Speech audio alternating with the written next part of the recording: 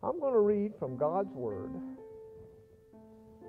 Psalm 86, verses 15 and 16. The Word says, "But you, O Lord, are a compassionate and gracious God, slow to anger, abounding in love and faithfulness. Turn to me and have mercy on me. Grant your strength to your servant, and save the son of your maidservant." Amen. Brothers and sisters, friends and neighbors, we're gathered here today to worship God Almighty, our God. And we are sinners and we fail. So let's pray a prayer of repentance. Let's ask the Lord for mercy. Lift up your voices and your hearts with me as we go to the Lord in prayer in Jesus' name. Father in heaven, mighty God, we humble ourselves before you. We know that you are holy and righteous, God Almighty. And we know, Lord, we are sinners and we have failed you time and time again, Lord, because we are weak, Lord, and we need your forgiveness. We need your mercy. We need your grace. We need your Son, who is the Christ. Jesus is the Christ. He is Lord of Lords and King of Kings, the Holy One of God. And because of Him, we come here to worship you, Lord. May your Holy Spirit anoint us, Lord. Use us and lead us and guide us for your glory. As we repent, Lord, fill us, Lord, with yourself. Give us strength where we are weak. And let us be, Lord, in your presence. Oh, hallelujah. Hallelujah. Father, thank you.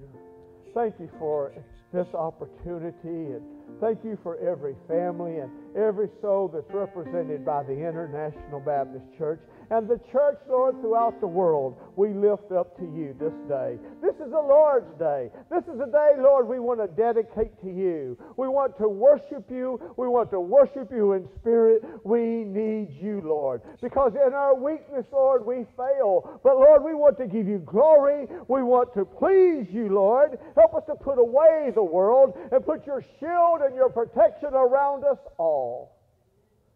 Let us, Lord, be humble before you, knowing that you are God Almighty and that you are a loving God. For it is in your name, Lord Jesus, we do pray. Amen. Hallelujah. Praise the Lord. Now we're going to sing Leaning on Jesus.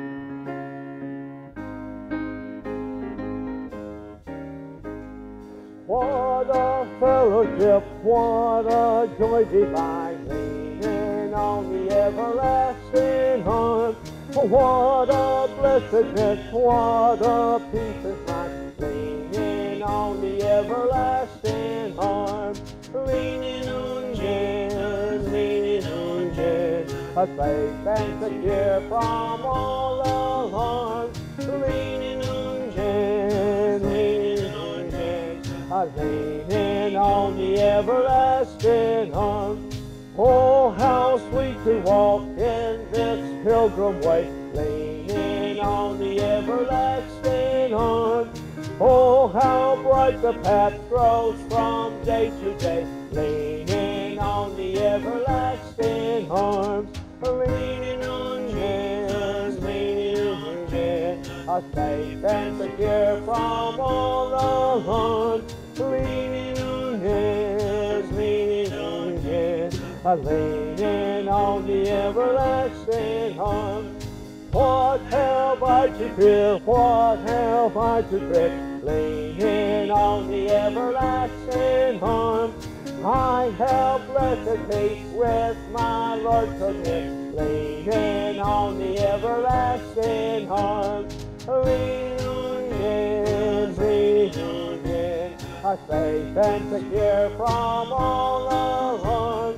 Leaning on Him, leaning on Him, leaning on the everlasting arms. Amen. Now we're going to sing Our God Reigns.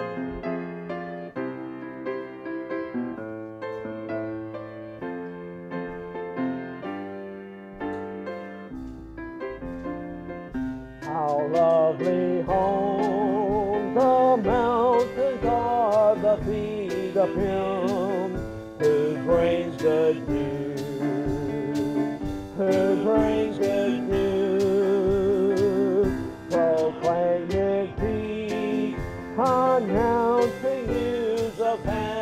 happiness. Our God reigns. Our God reigns. Our God reigns. Our God reigns. Our God reigns. Our God reigns. How lovely home the mountains are the feet of Him who brings good news, who brings good news, proclaiming peace, announcing news of happiness. Our God reigns. Our God reigns. Our God reigns. Our God reigns. Our God reigns. Our God reigns. Our God reigns. Our God reigns. Our God reigns. Our God reigns. Our God reigns. Amen. This time we're going to glorify Jesus. I ask that you please stand with me, and I ask that you repeat after me, please. Jesus is Lord.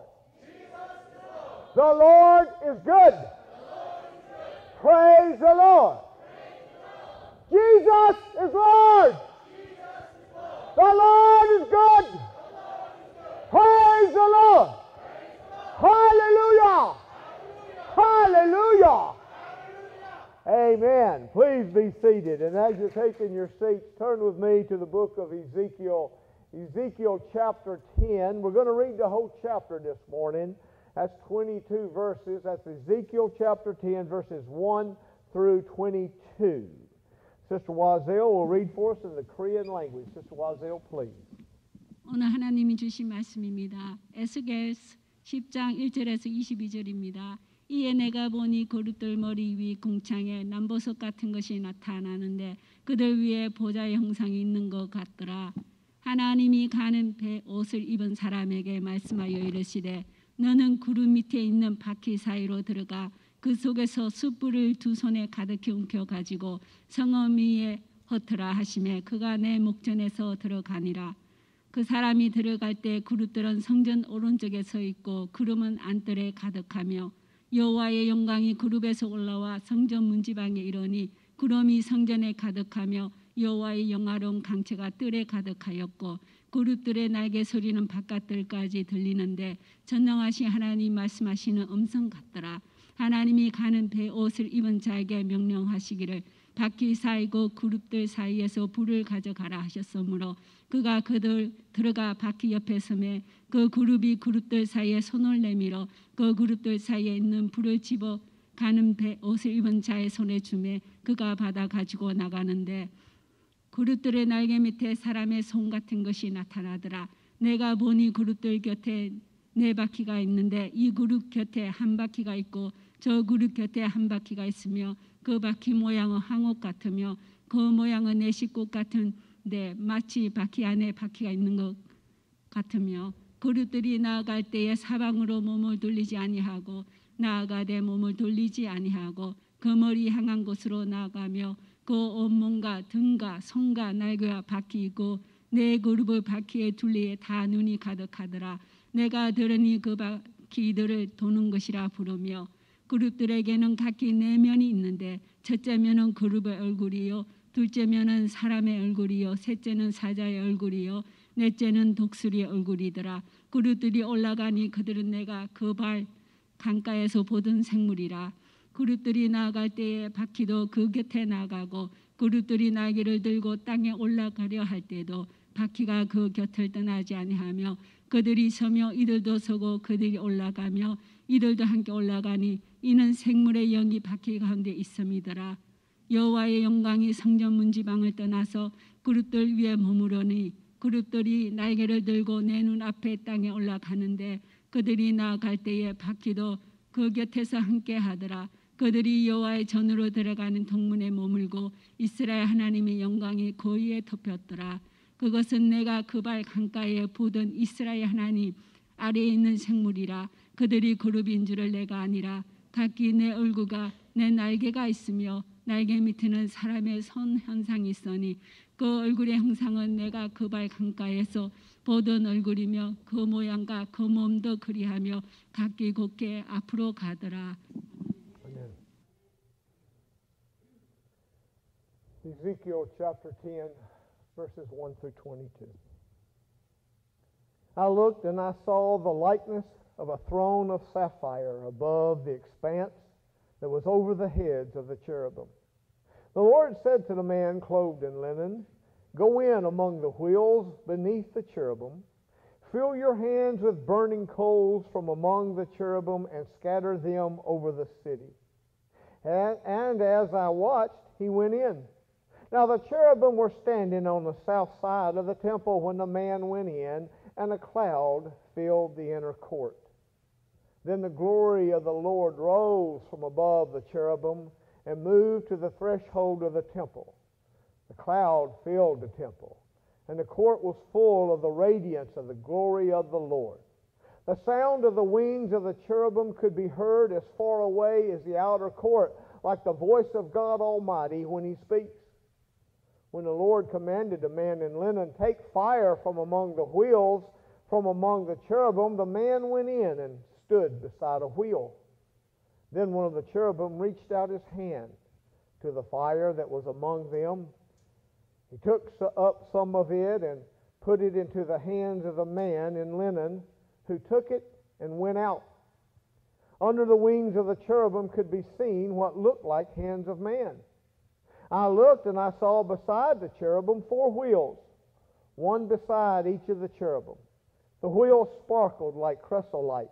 As for their appearance, the 4 of them looked alike. Each was like a wheel intersecting a wheel. As they moved, they would go in, and any one of the 4 directions the cherubim faced. The wheels did not turn about as the cherubim went. The cherubim went in whatever direction the head faced, without turning as they went. Their entire bodies, including their backs, their hands, and their wings, were completely full of eyes, as were their 4 wheels. I heard the wheels being called the whirling wheels. Each of the cherubim had 4 faces. One face was that of a cherubim, the second, the face of a man, the third, the face of a lion, and the fourth, the face of an eagle. When the cherubim rose upward, these were the living creatures I had seen by the Kibar River. When the cherubim moved, the wheels beside them moved, and when the cherubim spread their wings to rise from the ground, the wheels did not leave their sides. When the cherubim stood still, they also stood still. When the cherubim rose, they rose with them, because the spirit of the living creatures was in them. Then the glory of the Lord departed from over the threshold of the temple and stopped above the cherubim. While I watched, the cherubim spread their wings and rose from the ground, and as they went, the wheels went with them. They stopped at the entrance to the east gate of the Lord's house. The glory of God of Israel was above them. These were the living creatures I had seen beneath the God of Israel by the Kibar River, and I realized that they were cherubim. Each had 4 faces, 4 wings, and under their wings was what looked like the hands of a man. Their faces had the same appearance as those I had seen by the Kibar River. Each one went straight ahead. Amen. May the Lord add blessing to the reading of His holy word. Let us pray, please.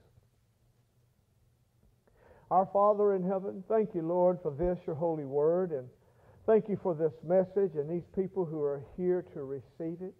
Oh, Lord, we pray that your Spirit would give us wisdom and understanding, that, Lord, that we would draw near to you through this word and through this message, that you would be pleased with us, Lord, and your perfect will would be done. For it is in your name, Jesus, we do pray. Amen. Hallelujah. So this morning, this scene is very, maybe strange, but it's God departs is what it is. Because in our text today, God is leading his earthly home, the temple. He's leaving it. And he has paused at the threshold. He stopped at the threshold. And I believe he stopped there because I don't think he really wanted to leave. You know, listen, our God is a God of love. Most of all, he loves us and loves us and loves us, and his love endures forever. Yes, it is true that God's perfect holiness demands that he be a just God and that he punishes sin. That's because of his character and who he is. He must do that. But that's not because he wants to do it. He does it because he is a just God. But when I read the books of Isaiah and Jeremiah and Lamentations and Ezekiel, when I read those books, and these books have lots of really sad chapters in it, but I still see over and over and over again, God is pleading, he pleads with his people to stop their evil, to turn back to him, so that he will not have to bring his wrath upon his people. I mean, over and over again, he keeps saying, repent and return to me. Repent and return to me. Repent and return to me. Over and over. You see, God does not want to be a God of judgment because he loves us. You know, I'm amazed at his majesty and every other great characteristic of God. So I believe that as a heartbroken lover, he pauses. He pauses at the threshold, and not just at the threshold, but you're going to see more times later on in Ezekiel, he pauses and looks back and hesitates. He doesn't want to depart. But he has to remain true to who he is. He has to leave. He has decided that he will have no more of this. No more of it. And when the Babylonians come, and they most certainly will, because his will says that they will come and they will destroy.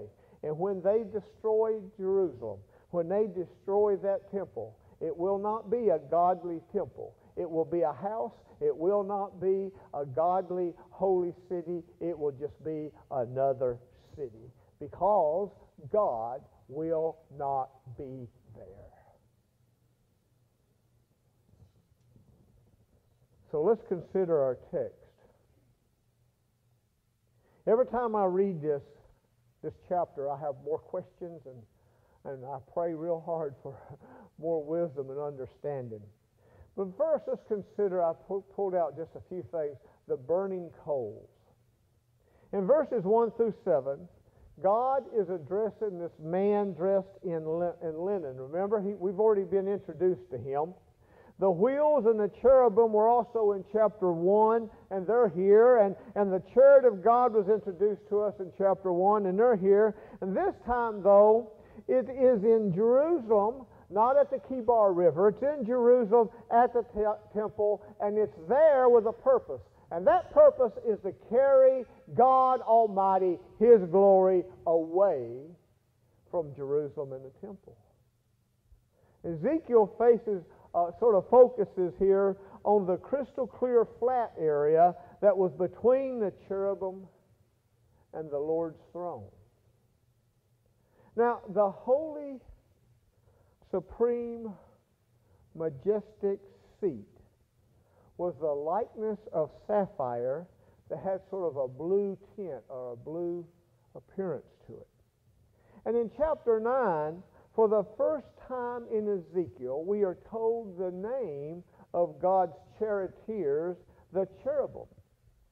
Earlier, they weren't called cherubim. You know what they were called? The creatures. They didn't have a name. They were called creatures. Back in chapter 9, the man clothed in linen was the angel with the writing kit. Remember, he went in and wrote and had this writing kit. And he marked the Lord-selected survivors, those who were what? Those who were lamenting and crying over what was going on.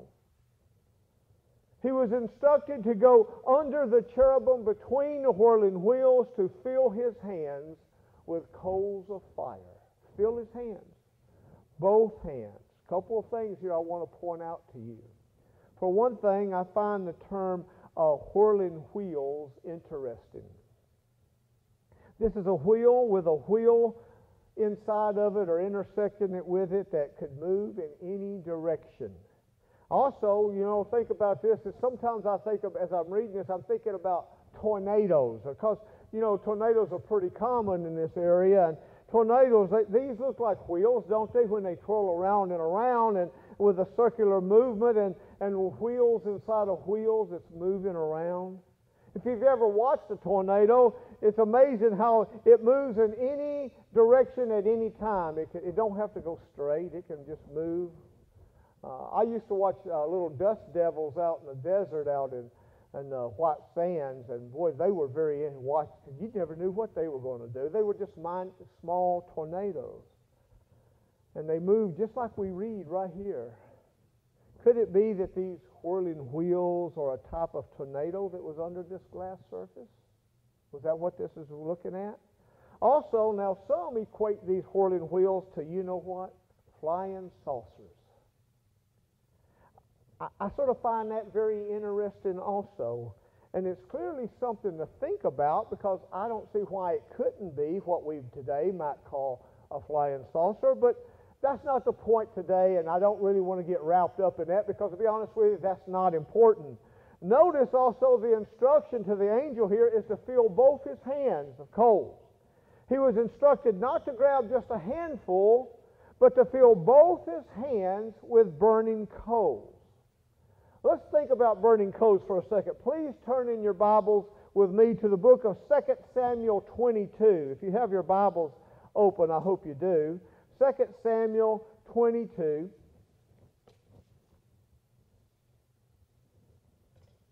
Second Samuel 22, we're going to read verses 9 through 13. Ask that you follow along as I read, please. 2 Samuel 22, 9 through 13. The Word says, "Smoke rose from his nostrils, consuming fire came from his mouth. Burning coals blazed out of it. He parted the heavens and came down.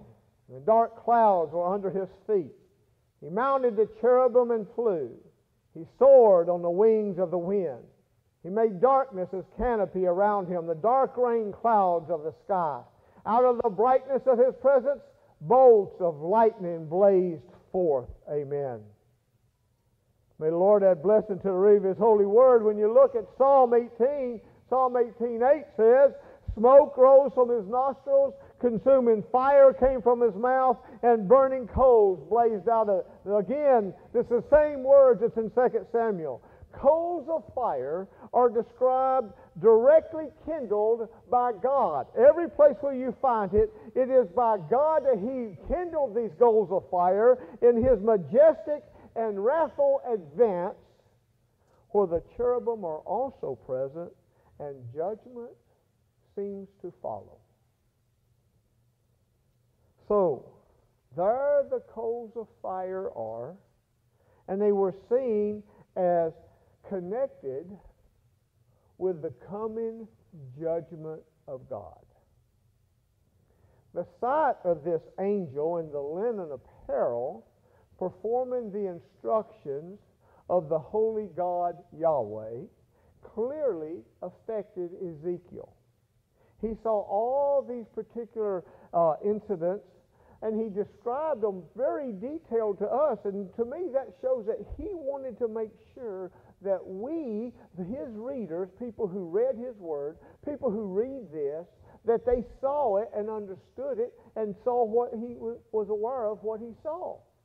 Verse 4 of our text says, "Then the glory of the Lord rose from above the cherubim and moved to the threshold of the temple.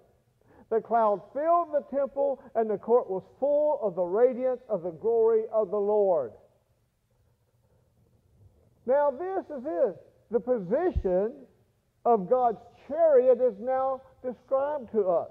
It was on the south side of the temple, and notice it's still called the temple at this point, but it's soon going to be just a house. And the reason it's going to be just a house, it will be a house because God will not be there anymore. The house will be an ordinary building as far as God is concerned. It'll just be another building. It won't be His house. Let me tell you something. Hopefully you realize this.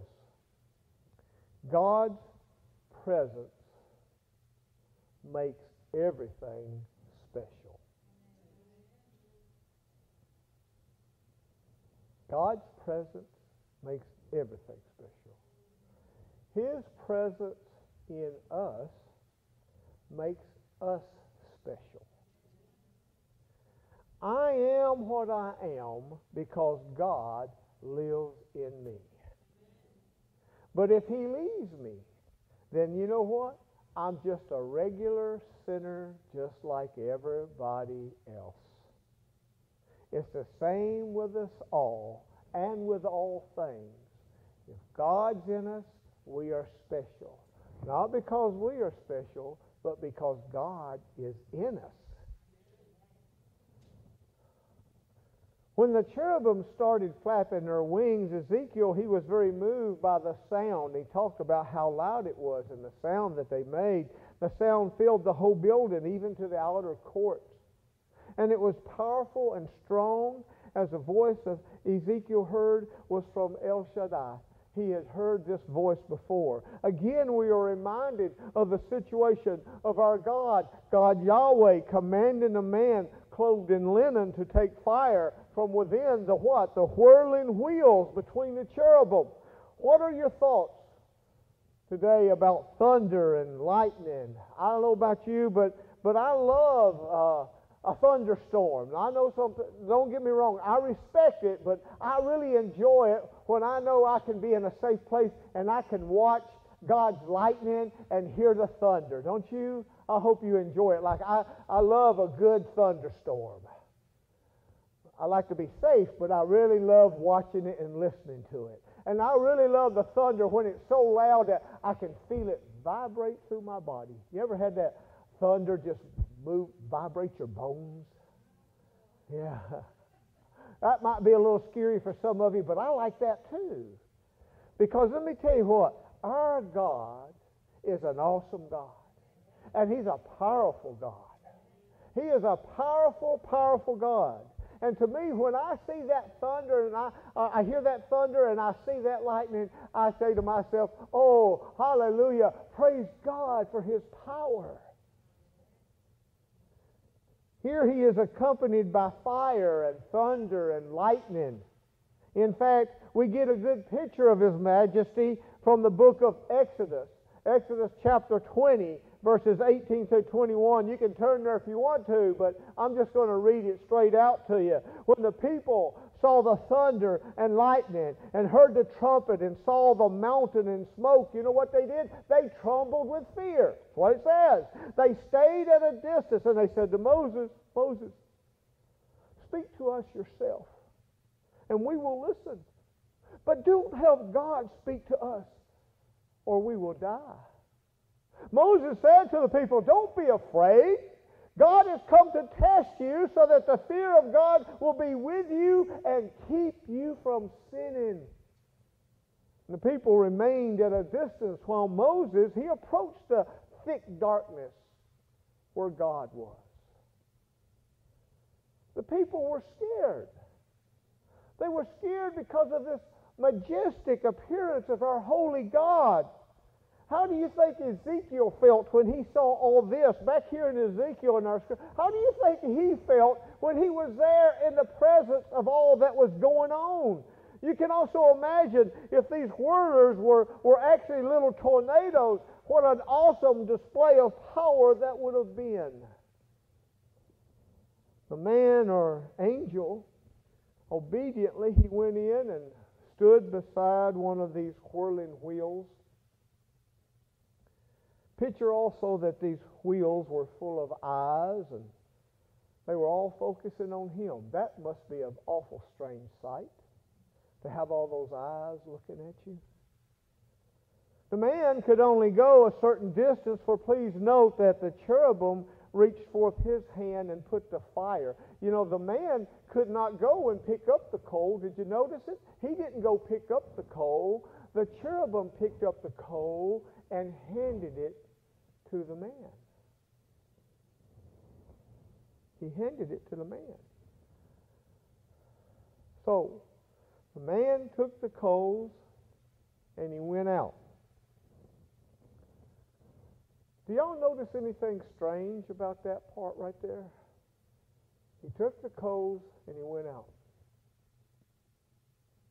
What did he do with the coals? Because nothing further is heard of this man in linen who had the coals. He doesn't come up again in the book of Ezekiel. He doesn't come up again in another chapter. All we know is he took the coals, which usually, remember I said that's God's judgment usually, purification. And he left. In fact, he gathered them, we think, based on everything we read, he gathered them to what? To scatter those coals over the city of Jerusalem. And the scattering of the city was not there yet. We're just left here, I think, to assume that he carried out his task, for Ezekiel is now wholly taken up with seeing the glory of the Lord, and it seems like the coals that the man took are forgotten. We just assume that the angel cast the coals of God's judgment down on Jerusalem, but let me tell you something, brothers and sisters. We don't know for sure. We don't know for sure. We read throughout the Bible like the fire and the brimstone that the Lord cast down on who? Sodom and Gomorrah. When it totally destroyed them, right? The coals, the fire, the brimstone eliminated these cities totally. They never will return. But Jerusalem faced a different type of destruction. Jerusalem faced a destruction by man, not directly by God. Yes, God called the Babylonians to come and destroy Jerusalem, but he didn't destroy Jerusalem like he did Sodom and Gomorrah. Remember, he could have, because these coals of fire were taken to do just that, but it didn't happen. Could it be? Now, y'all know me. I like to think about some things. And I like to come up with an answer. True or not, this is something I want you to think about. Could it be that these coals, God's wrath, which the man in linen was gathering, was for the end times, the final time of judgment? It's called for in Revelations 15 and 16. And that time is not here yet. Something to think about, don't you think? Don't you think it's something to think about? This is definitely something to think about, because he's not talked about in these coals are not used yet as far as we know. That angel is still holding those coals. Let's talk about the cherubim and wheels for a second. Verses 8 through 11 are similar to what you see in chapter 1. Here the difference lies in the fact that he now calls the living creatures by their rightful name. He calls them cherubim, whereas before they were just living creatures. And once again, Ezekiel is struck with recognizing that the whirling wheels they're connected to the angels in some way. He can't see a physical connection, but they are certainly connected, because the chariot could move in any direction, and neither could hinder its movement. Nothing could hinder its movement. Ezekiel was amazed at the way the chariot of God moved. He stood in awe at how the cherubim just had to look in a certain direction, and that's how they followed their gaze, the way they looked, and it was so smooth transition. we must take note of something that's very unique here, very unique in verse 14 of our text. Instead of listing the face of an ox, did y'all catch this? I hope you remember this verse has Ezekiel saying that the first face was the face of a cherubim.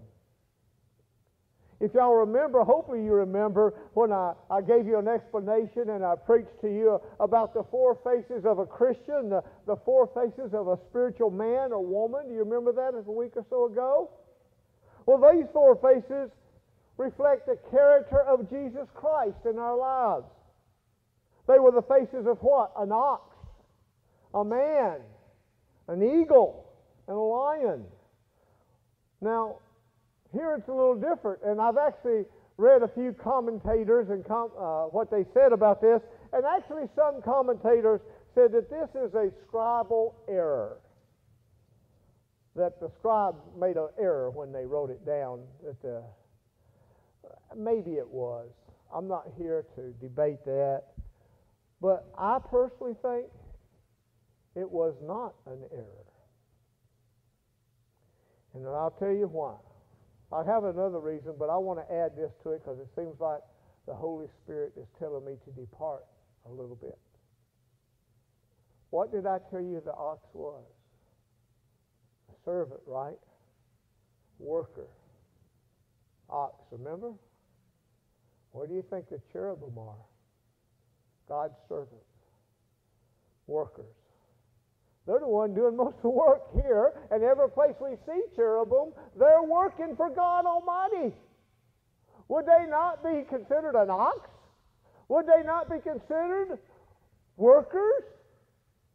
Now, I want to also remind you here that Ezekiel's vision was from the side, so the primary cherub is right in front of him.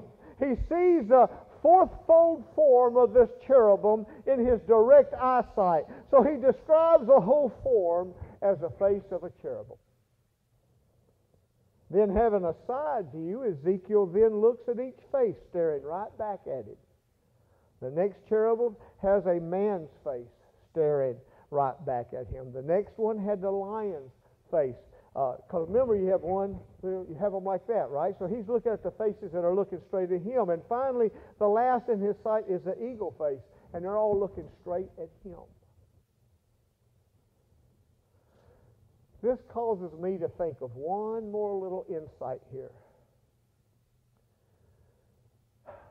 And that is that there are always the four different faces looking at the same time, at the same thing. Think about that for a second. When you got four separate faces, and they're all turned toward you, that same face is all the way around. That face is looking at you. There's four different faces looking the same direction. If you looked at the cherubim from the north, you saw the lion. If you looked at the eagle, you could see the eagle, the man, and the ox. And if you looked east and south or west, you'd always see the four different faces, depending on where you were. So it's something for me to think about, and for you to think about. Then finally, we have God's departure. In verses 15 through 18, Ezekiel sort of ties all this together for us with his description of calling cherubim the living creatures. He tells us these cherubim are the living creatures that I saw. In addition, he emphasizes that the whirling wheels, as strange as this scene reveals, are all part of the cherubim. If you were Ezekiel, how would you be able to describe this amazing sight? I don't know how I would describe it. I would love to see exactly what he saw from a distance, obviously, because I don't know if I could handle being in that presence like that, but I would love to see it, and I wonder how I would describe it. I wonder how you would describe it.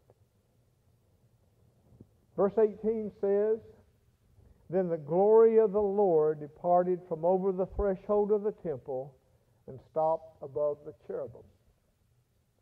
The glory of God, Yahweh, He now leaves the threshold of the temple and takes his rightful place on the very throne on his chariot. He's taken the east gate. The east gate, if you remember, was the main entrance to the temple courtyard. Later in chapter 11, God will leave this spot too and go to the Mount of Olives, which is sort of down the valley and up the hill on the east side of the Temple Mount. 1 Samuel 4:4 says, "So the people sent men to Shiloh, and they brought back the ark of the covenant of the Lord Almighty, who is enthroned between the cherubim.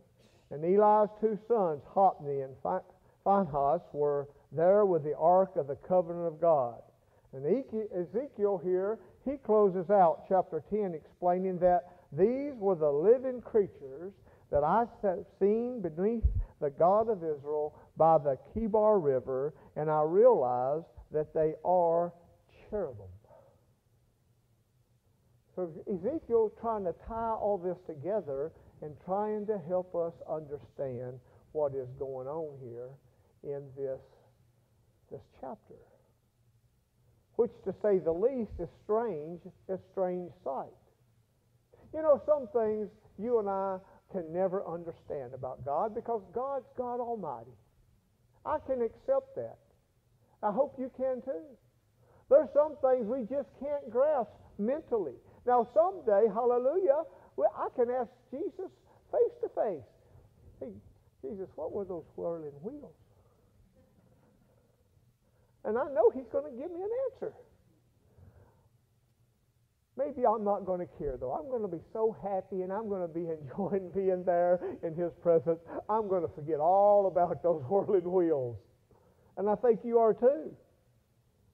But this description here of the chariot of God was so awesome and so unique that Ezekiel, he wants to tell you and I what he saw, that he saw the chariot of God, and he saw God leave Jerusalem. He saw Him leave the temple. That was important, Ezekiel, so important he wrote it down so we could understand it.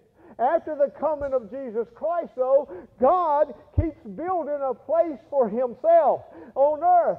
God is here today. The project continues because He sent His Holy Spirit here, and He dwells within us. We are God's people, and we are God's temple. We are God's temple, brothers and sisters. Today, the Spirit works inside us a love for Christ and a desire to do His will. And His presence is in us. Hallelujah. When His presence fails, it's because we fail God. He never fails us. When the restoring of God's house is finally completed, and then heaven comes down to earth, all creation becomes a most holy place for God. If you don't understand that, read the book of Revelation. The city, the holy city of Jerusalem, will come down to us. Hallelujah.